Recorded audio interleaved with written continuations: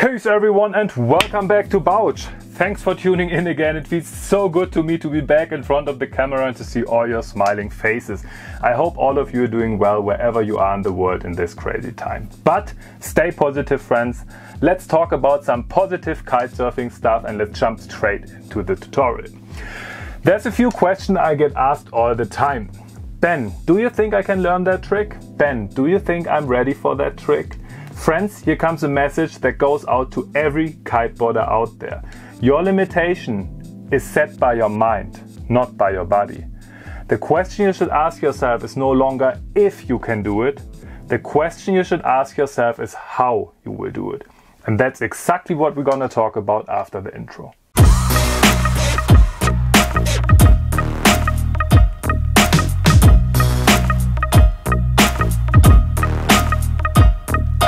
In following, I will explain you guys how I'm learning a new trick. My goal is to give you an instructional that allows you to reach every trick you want to learn. No joke. As tutorial example, I've chosen a front blind with a tail grab, simply because I've got tons of footage. Keep it out the way trail, really I just see it, I call it. Never win a switch, I kept it solid. If I'm anything, I'm real. Really I just see it, I call it. Never win a switch, I kept it solid. Nigga, fuck the way you feel. Really I just see it, I call it. Never win a switch, I kept it solid. And it is what it is. Really I just see it, I call it. Never win a switch, I kept it solid. Your first step should be to split the trick in its segments. What segments do we have in a front blind with a tail grab, for example? The first segment is a front rotation. The second segment is a tail grab. And the third segment is a 180 degrees backside rotation. If you visualize all these tricks, you start to feel the movement. What you basically do is taking out complexity and splitting a big goal into several small goals. Your second step will be to learn every segment separately. That could look somehow like that.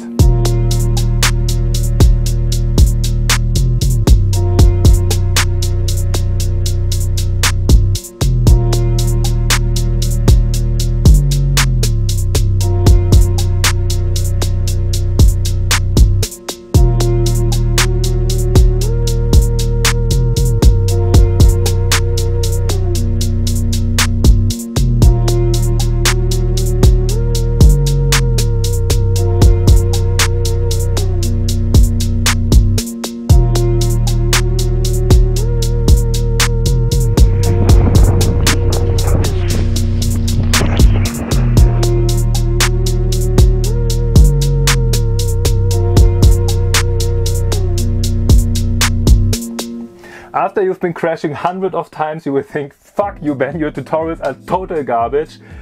Take it easy, don't drop the bar yet, you are that close of nailing it, just go over to step number 3. It's time to analyze what you're doing and what you've taught yourself. Therefore it helps a lot to have someone filming your attempts from the beach. In our front blind tail grab example, I think I know already what might went wrong. In 90% of all cases, people can't lock the bar to their hip while grabbing the board, and that simply cuts off the last 180 degrees backside rotation. Take that segment only and train it separately. Once again, take out complexity. An exercise to train locking the bar while grabbing the board could look somehow like that.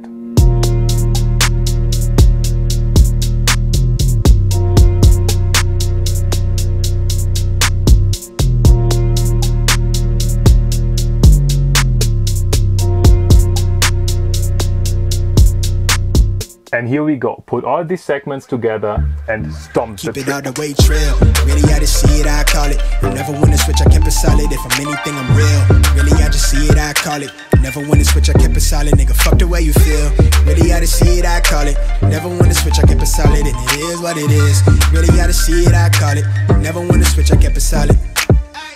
As I said already, that training strategy is something you can add on every trick you want to learn. The key is to take out complexity and reach a big goal by reaching several small goals. Thanks for watching and I hope to see you soon again. Peace!